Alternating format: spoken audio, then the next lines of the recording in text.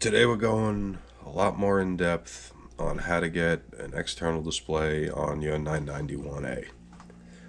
I'm going to show you all the hardware, the cabling, the software, how everything runs, and hopefully you can figure this out.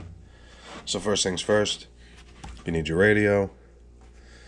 You need this right here, which is an antenna switch box.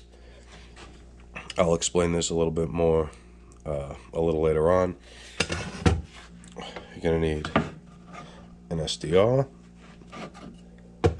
You're going to need some sort of computer. And as far as cabling, you're going to need a CAT cable to control your radio. You're going to need to make this cable. What this is the 8-pin that plugs into the linear amp port. All this does is when you transmit, it sends a signal to ground, and it activates the relays inside this box. So if you look in your manual on page 17, you have a pin out for that jack. Pin 2 is your transmit ground. So you're going to take that and a voltage from there and run it to this. So all it is the DIN plug and then a little mono 1/8" jack. You're going to need an SMA to SMA connector to go from the SDR to the switch, a coax jumper from the switch to the radio, and a little power supply for the antenna switch. So I'll show you how this all goes together, how it gets wired up. One more. You need a USB cable from the computer to the SDR receiver. So we'll wire this up. I'll show you. Power the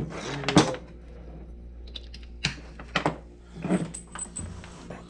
This is the antenna in.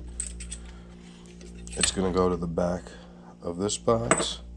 So here we have the radio, the antenna, push to talk. I'll show you all of this. The SDR input and your power.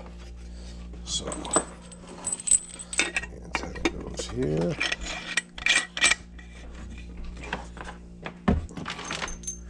Take your jumper.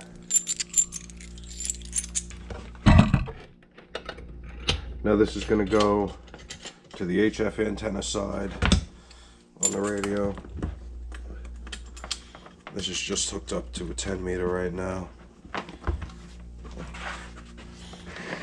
Okay, so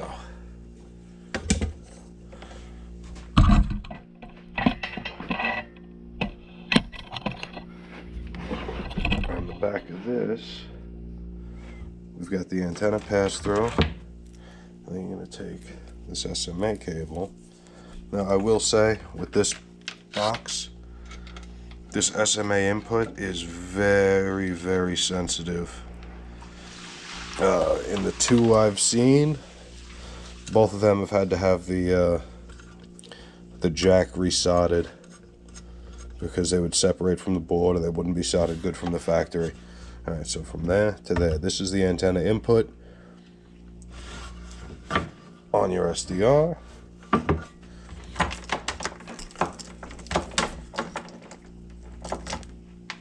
We take this USB cable,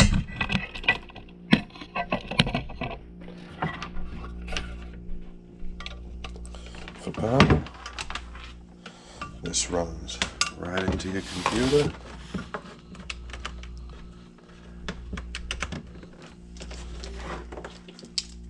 Next, you're going to take your CAT control cable. This is a serial one. You can get them for different ports.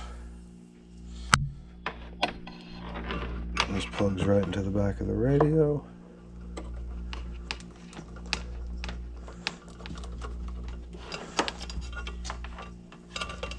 This into the computer.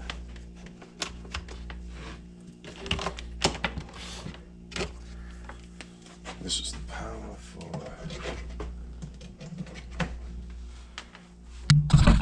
switch box. And the last is this cable. So it's going to go right into the tuner jack. And then this plug is going to go right into the PTT hole on here. I have to run it through something separate because of another project, but it's the same thing. For it to work correctly, that's got to be there. Alright, so what did we just do? We've got everything wired up. I know it's a mess right here.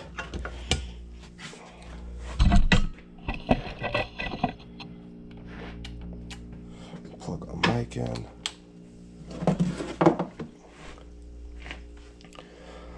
Alright, so we just plugged a whole bunch of shit in. What does it do? This box right here is what makes all of this possible. What this does is when you transmit, it takes the signal from that cord I made and it grounds the antenna output going to the SDR. So when you transmit, this isn't receiving, or you will blow it up. You will overload it and blow it up. You'll have to get it repaired. It's a disaster. Inside this box, there is a jumper that you have to move. When it comes from the factory, it's set to only receive out of the SMA port, so your radio will be dead. You have to move the jumper over, and then it'll share between the radio and the switch. Or the SDR, rather. So outside of installing all the drivers, I'll show you what programs you need, how to make this work, what it does, and yeah. We're going to open up the program called SDR Console.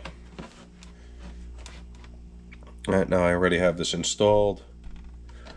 You're going to have to go through whatever drivers you need to for your CAT cable, for your SDR. I will say with the SDR Play, if you install SDR Uno, it will install all the drivers you need for the SDR to the point where it's just plug and play. So, okay. So here we'll RSPDX and we'll start that. Okay, now 10 meters is dead, but you can see we now have a waterfall. But if you look in the corner here, now I'm spinning the VFO on the radio. The computer, if you can see that cursor, is following along with me. So when there's activity, you'll see it all on here. Now there's a bit of software that you have to install to get the radio to communicate with the program. If you already have your cable set up and you have a logging program or something like that that tracks the radio, it should be okay. You should be running OmniRig already. But what we do is in this little corner, you can pop up this. Now this is OmniRig. I don't know how well you can see it, but this is what interfaces between the computer and the radio. So here you have the model, the 991, whatever the applicable COM port is, whatever it installed as your computer, the baud rate, data bits, all the stuff you usually have to set up when you're setting up a COM port. You have to make sure it's matched to the radio and the port's correct. There's lots of videos on how to do that.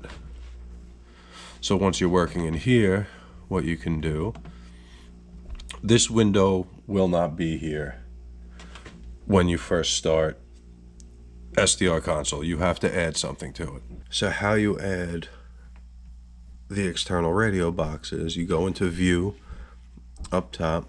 I'm going to go over to Select. You click Select. It's going to pull up this menu. You're going to check external radio. Hit OK. It's going to ask you to restart the program. And then this box will be there. From this box, you can access OmniRig to set everything up. And then you'll see in the bottom it says FT-991 online. So now, whatever we do over here is mimicked over here, making this essentially a waterfall from your radio. They call this a pan adapter, but the way I see it, it's just an extension of the radio. Once you get used to using it like this, you'll never go back. So this thing right here is really what makes it all possible. You could have an SDR, but even if it's talking to the radio already, like I said, if you transmit while that thing's receiving, you will blow out the front end. It'll get overloaded. It's too much for it.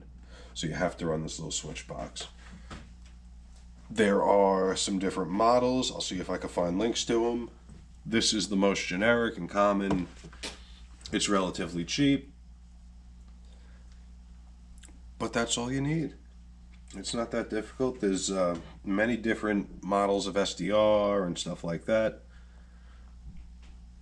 This is the one I used. The RTL dongles work well too. They're a little more condensed. That way you don't have the USB cord and all that stuff running around. It just plugs right into the computer. You plug the antenna in, and that's that. But outside of that, that's how you do it. That's how you get the display. If you got any questions, let me know. Hopefully this helps. You guys have been asking for this for a long time, and honestly, it's just a huge pain in the ass to get all this stuff off the desk.